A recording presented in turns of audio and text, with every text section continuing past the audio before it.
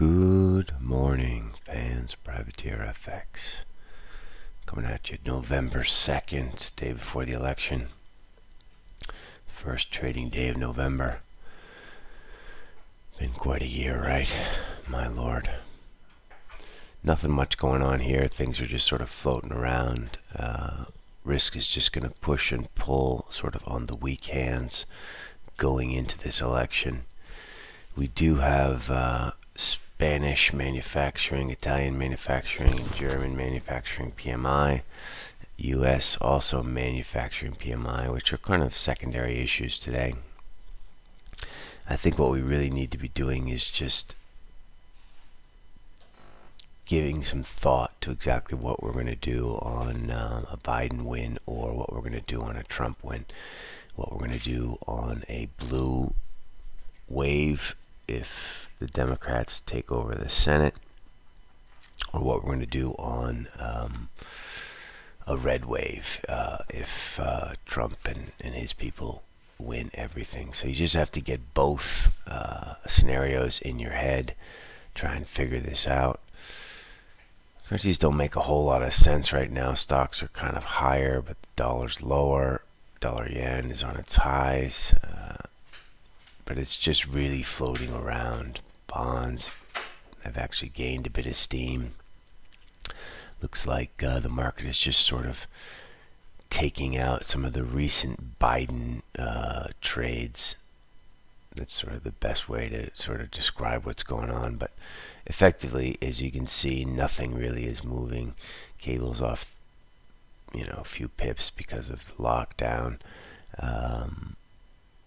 And dollar max is up 0.5% from the close. Seems odd, but I guess that's people who are just short dollar max going into the election. Gold just sitting here in the middle of nowhere. Are we going to get a clear out? I don't know, but it does get interesting down below 60 now, which will probably lead to an attack below 50. But as I said, not a whole lot to do here. Let's see how Bitcoin is doing. Bitcoin's not doing too much, just sitting at the highs. You want to just be patient today. Keep an eye on, I guess, some of the headlines, and just give some thought to what's going to happen tomorrow. Today's not a day to put big risk on, so just try and nip and tuck as you can, and get yourself ready, get rested for what should be a pretty busy 2-day period with the election and then the Fed on Wednesday night. So a lot happening going forward, but not a lot to do today. I mean, let's just run through this quickly. Euro looks pretty offered, frankly. Looks like they want to make an attack on this 115. Sorry. 116.12 low here. This is 116.15. Looks like they want to make an attack on this. Would not be surprised if we nip below that just to take out a few more longs. Aussie, we flip down through the figure, but no real joy. Quick move to 96, back up to 11. Here we are at 03. Cable, as you know, locked down. Spooked a few people, but no big deal. Dollar Swiss making new highs, no big deal. Dollar yen surprising a lot of people up here. Should be resistance at 105.10.